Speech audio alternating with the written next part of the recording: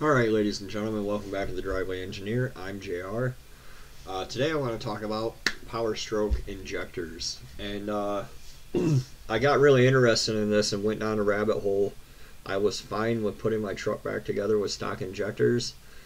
But then I started looking around and kind of figured out that there's a bunch of information out there, if you look hard enough, on how to build your own bigger injectors for different 7.3 Powerstroke power levels or injector sizes. I'm no expert on this. I've just kind of dug deep and found things. What kind of struck me is I found a lot of the people who sell you injectors nowadays for $1,200, $2,000 or anywhere in between were the same people posting on these 15-year-old forum threads learning how to build injectors. So one of the things that I found in life and hot rodding altogether is always the hot rod parts are generally just a modified version or a stock version of some other application, right? Like 210 Bosch injectors exist because there's some application, mass production, that needs them.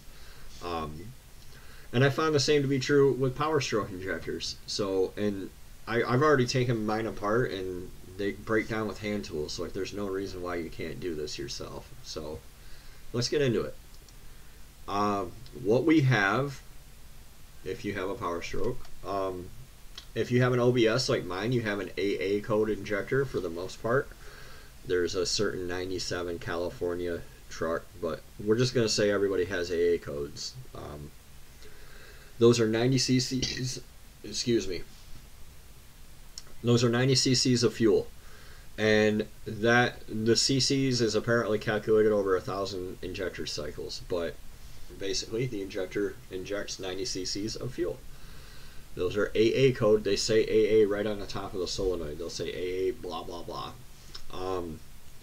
If you have a Super Duty, you have AD, and then you'll oftentimes, I believe, like cylinder 8, they put AE or AF codes. Those are 135 to 140 cc depending on the source. Split shot injectors, which means that they shoot a little tiny lead-in shot and then they shoot their main shot.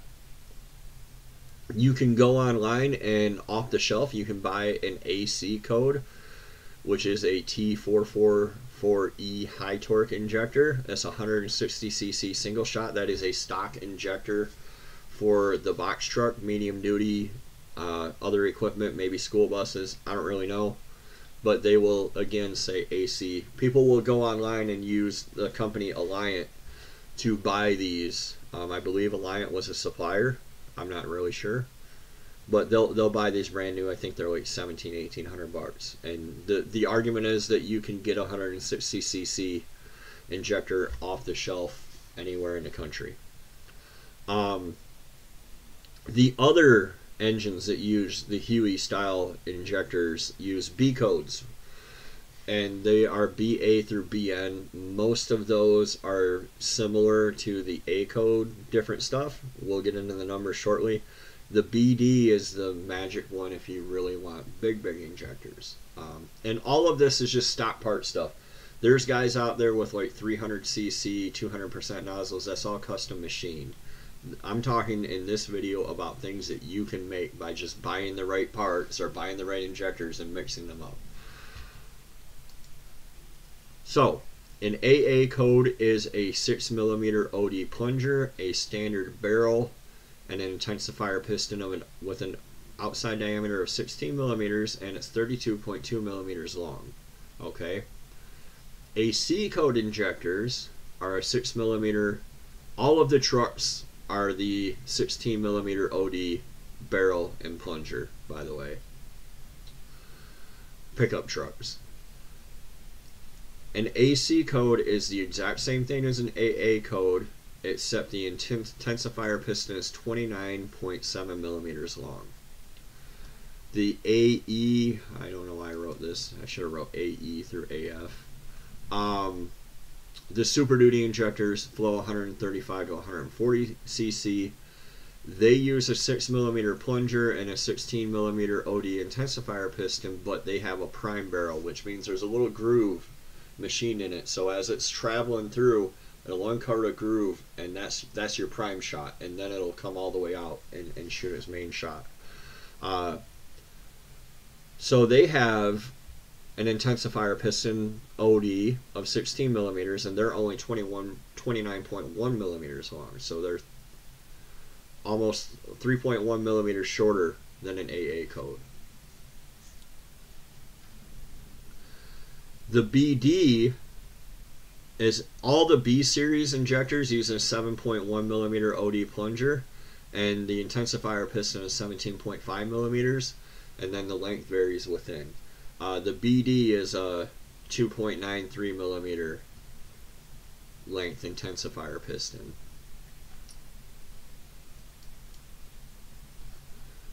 To go sideways for a moment here, the nozzles, the zero, you'll see people say they have a 180 0 or a 160 30 or whatever. The 0, 30, 80, 100 are the amount oversized from stock. Another thing you'll see people refer to often is the pulse width, which is the commanded open time of the injector. That's measured in milliseconds. Okay, so from what I understand, reading about tuners and stuff, from people who tune these, that a commanded pulse width of about 3 millimeters. You're limited by the amount of time that you have to spray the. You can command a 30-minute pulse width, but you only have so much time between for the piston stroke. And then a Powerstroke 7.3, that winds up being about 3 milliseconds. So for example, a 238-100 injector is 238 cc's with a 100% larger than stock nozzle. And what that means, what these oversized nozzles mean, is you run into the barrier where you can't empty a 160 cc or 160 you can empty with a zero nozzle, apparently. 180 you can't quite empty in the amount of pulse width time that you have, so it's more advantageous to go to a larger nozzle. Than 230 you can't empty in that amount of time, or that amount of time you need like an 80-100. So what can we make with the information that we have? And there will be a second video where I actually build the injectors, and there may be follow-up videos if this proves popular or helpful for people. I guess I don't really care if it's popular. If there are people out here who want to build their own injectors and don't want to pay so much money, I'm happy to make more content and help you guys out. So you can take Super Duty injectors and plop them in an OBS, and you'll need tuning, but you'll get a bump to 140 cc's immediately. It's 50 cc's more fuel. You'll have to have a Hydra or something tuned for the split shots, but then you'll be able to run those higher tunes. Like you'll see OBS guys saying that they're limited to like 80 horsepower tunes. That's because they're limited to 80 horsepower worth of fuel with their 90 cc injector. So the Super Duty guys can run hotter tunes. They can get more tune-only power because they have more fuel available. An OBS injector with nothing more, which is what I'm building, nothing more than a 29.7 millimeter intensifier piston will make a 160 0 injector. Just like that. I bought my intensifier pistons from HD Pros. They're Interstate McBee. They're out of Cleveland, Ohio. I had them like 2 days. They're 20 bucks a piece. So an OBS main body with a 29.1 millimeter intensifier piston will make a 180 0 injector. A Super Duty injector actually has 29.1 millimeter intensifier pistons. So you can take the prime barrel out, make your injector a single shot, and it'll, if you have a Super Duty, and it will become a 160 cc single shot. If you had a pair of Super Duty injectors and a pair of AA code OBS injectors, and you took the intensifier pistons out of the Super Duty and you put them in the OBS, bam, you got a 180 cc. I was trying to do that from the junkyard, but they go quick in the junkyard. Any 7.3 injector from a truck, a pickup, and you take a BD code piston and barrel will be a hybrid. That gets you to, without doing anything else, if you take the piston barrel and the, I believe it's the 29.7 millimeter intensifier piston, that gives you your 238cc injector. The other thing is it'll be a hybrid. When people talk about hybrid injectors, they're talking about the B series piston and barrel and the A series injector. The multiplication ratio between the piston and barrel of a B series is lower than the A series. The A series is 7.1, so it multiplies your H-pop inject pressure times 7, whereas a B series only multiplies it times 5. So it takes less high pressure oil pump oil to feed a hybrid than it does a standard injector, which is why you'll see the charts like Bitterroot has the testing where, you know, they show 180 and it spikes, and then the H-pop can't keep up, and that's where people need aftermarket stage 1 H-pops or whatever. Whereas with a hybrid you wouldn't necessarily. So to make all this kind of clear, hopefully, just real simple, this is the AC code on the right. You can see that it's shorter, 1.5 millimeters. You can actually take yours and machine them down. It's about 98 thousandths. And you can machine them down, or you can just buy them, like I said, for 20 bucks. So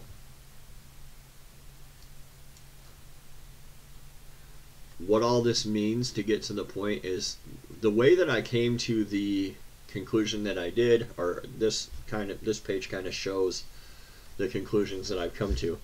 By taking an AA injector and an AC injector, I know that the only difference between the two of them is the intensifier piston. It's 32.2 millimeters in the AA versus 29.7 in the AC. This tells me that a 2.5 millimeter reduction in height gives me a 70 cc increase in fuel. We go from 90 cc to 160 cc. You do a bunch of math, you figure out that for every 10 cc's of fuel you want, you have to shorten the intensifier piston by 0.357143 millimeters. You can convert that out to English if you want, or for your machinist you'll have to. There is a limit. There's a limit to how short you can make that without the springs binding up and things like that inside. And I'm going to tell you that that limit is going to be 29.1 millimeters because that's the lowest stock. You can probably go further, and people probably did. But the fact that there's a 29.1 millimeter intensifier piston out there stock for the Super Duty injectors tells me that that will work for sure. And for anything else, I don't see why you wouldn't just jump up to a hybrid if you wanted to. It's just cheaper. Well, it's easier.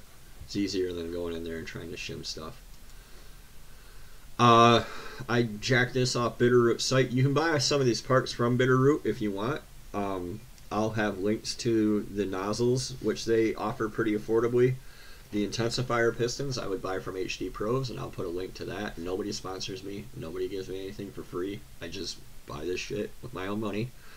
But apparently they jacked it from Gearhead Automotive, and these are kind of the rough guides to what your power versus your injector size will get you.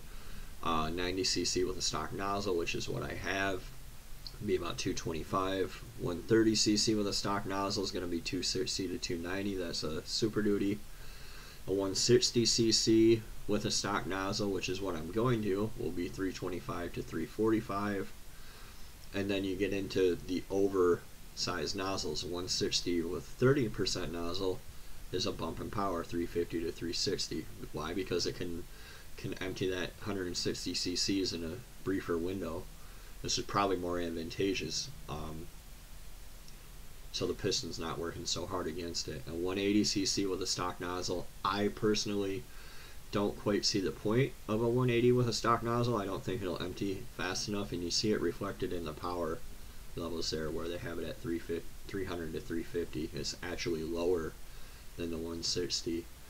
A 180 30 370 to 390, a 180 80 400 to 425, a 200 30 385 to 410, 280, and you can get to 200 by using the AA code and then machining it down. You get to 205 cc's in a B series plunger and piston. The reason that I'm not doing that is because I don't want to do like an all billet transmission, and you know, I don't want to do a bunch of extra crap. I just want to have a truck that can merge with traffic while hauling a camper, while towing a 1988 Toyota 4Runner. Anyway, here's the numbers. That's pretty much the video. So I hope you guys found it interesting or helpful or boring or whatever. I'm going to go out and play in the blizzard, and I thank you guys for watching. Hopefully this knowledge gets out there into the hands of people who want to DIY their own injectors and can do these things, because you can do it. I know that the comments say, well, they're not flowed. Well, they're probably not flowed from the factory either. Will some of these aftermarket companies flow them for you? Sure. Will some of them take your used shit, cut it down, put it all back together, and not replace anything? Also sure. So you don't really know what you're getting anyway. But I'm totally confident in building my 160cc injectors, and that's what I'm going to do. And like I said, that'll be another video after the holidays whenever the parts show up. I'm stuck waiting on the O-rings, and we're in the middle of it's 6 degrees outside right now and 40-mile-an-hour wind gusts, so thankfully I still have power and heat. Anyway, Merry Christmas, guys. This is the last video for me before the holidays, before we go to Florida. So I thank you guys for watching, and we'll see you next time on Driveway Engineer.